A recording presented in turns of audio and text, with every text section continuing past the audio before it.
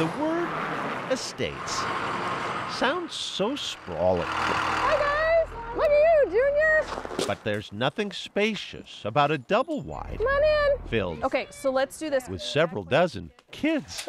4 afternoons a week, they cram the dining room and spread across the living room. Everybody's going to have a chance. These students and their after-school homework helping volunteers, who then spill into the bedrooms, too. There you go. This is my organized chaos. Jill Dejewski first came here with a friend She fell in love with the kids right away. before convincing her husband Brian to also join the Maple Hill Estates Mobile Home Park. Volunteers. And look at all these words that you're reading. Isn't that awesome? Truth is, most of us don't turn on to streets like these. There's a stigma that lays over the community that lives in a mobile home park. Mobile home parks are home to some of Minnesota's poorest families, and Maple Hill Estates, tucked at the western edge of the metro, seems especially isolated. I just felt like God was really tugging at my heart, just saying, this is what I created you for. Easy for the Dejewskis to say as they raised their perfect family in a perfect house in a picture-perfect suburb.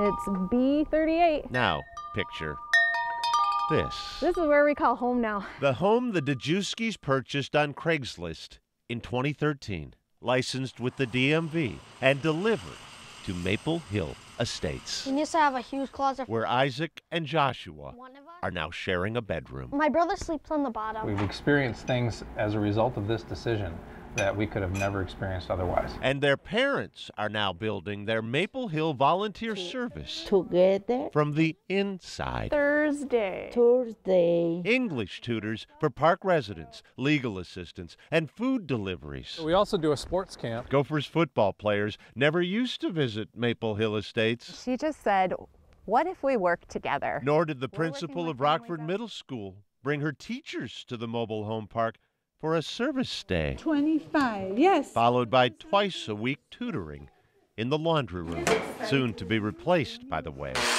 This is the Hope Center. by a community center now under construction at Maple Hill, with backing from the city of Corcoran and the mayor. They're determined people. Not so anonymous anymore, these Maple Hill families, once they started packing the city council chambers. They're a great example of what a couple of people who are committed can accomplish. Brian and Jill have been with them for frozen pipes and worse.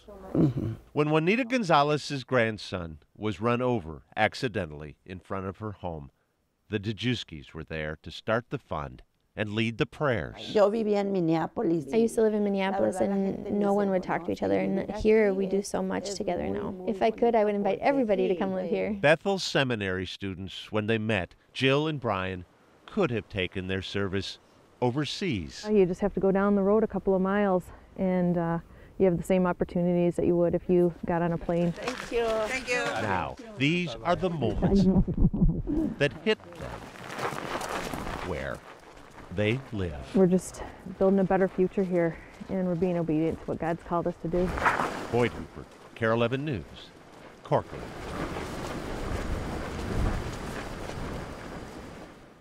Five years after their story first aired, Jill and Brian and their boys still happily living at Maple Hill Estates. And that community center that was under construction is now buzzing with activities, and Mobile Hope has expanded into the Dayton Mobile Home Park. All their funding comes from grants and donations. You can find more information on KARE11.com. And for more Land of 10,000 stories, text the word LAND to 763-797-7215. He said it right in the piece. It's amazing what a few people with determination can actually do to make change. It's fantastic. It is fantastic. Also fantastic.